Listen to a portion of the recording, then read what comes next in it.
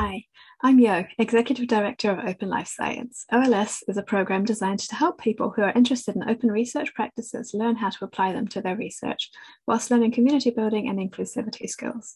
We run 2 training cohorts a year, where people apply with a project in mind, get assigned a one-to-one mentor, and participate in cohort calls, where we discuss various topics both on open research, such as open access, open data, and on topics around inclusive community building, such as designing contribution pathways and ally skills.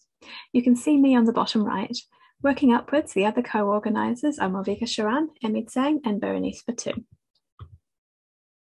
But we're a lot more than that. We're really 372 people who have been speakers, mentors, mentees, and call facilitators.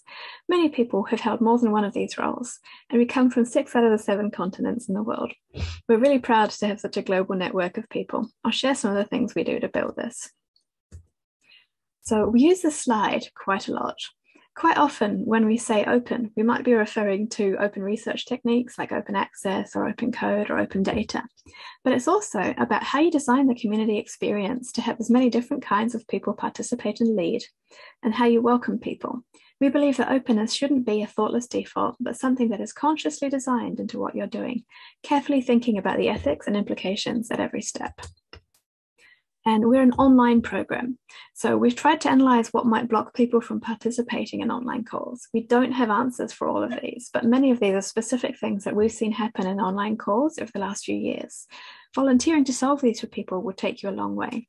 So some of these might be the internet being either very expensive or very unreliable, not having power, which can be worked around with batteries and mobile tethering sometimes. Expensive supply chain for electronic goods can also be a big blocker.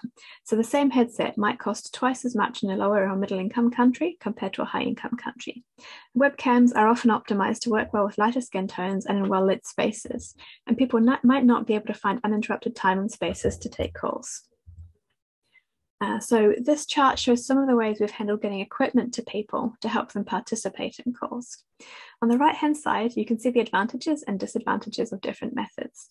When you purchase and ship something directly to people, that's great so long as the postal system is reliable.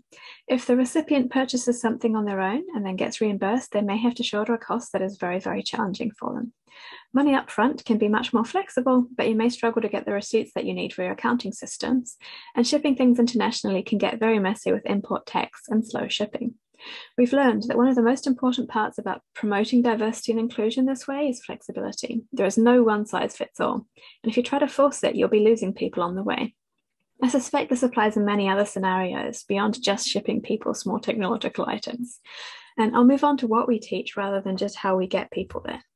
So this is the curriculum of the 16 weeks that we work with people. And many of these topics are specific technical skills that allow people to apply open research behaviors to their work. But also all of the ones that I've annotated here with tulips are specific things that embed inclusivity into what we're teaching. On the bottom left, we talk about codes of conduct as one of the earliest things to set expectation for how people would behave in your community, rather than letting it become an accidental default. We talk about intentionally designing your community for inclusive interactions, pathways for contributions, and trying to learn what biases you may have so that you can combat them. We also host a career call where we tend to invite one person from a traditional academic lab of some sort, but all of the others tend to be industry or funders or policymakers or nonprofits or perhaps small startups, with the goal of recognizing that open research success has many shapes. And finally, we talk about ally skills, which helps people learn that if they're in a position where they have some power or privilege, how they can take advantage of that power and privilege to stand up for others as well. And I'm nearly out of time. We try to teach inclusivity as well as embodying it. Now, I know that we don't always get it correct, but we're always willing to listen to what we've done wrong and to try and improve it and do our best to share what we've learned on the way. So if we can help you in any way, then we're very happy to do so. That might be in-house consultancy, on mentoring programs, on inclusive online collaborative calls. We offer ally skills workshops. And we also offer one-off advice sessions. Also, feel free to encourage your community to sign up to OLS 6 to learn more themselves. You can learn more on our website, openlifesci.org. Thank you.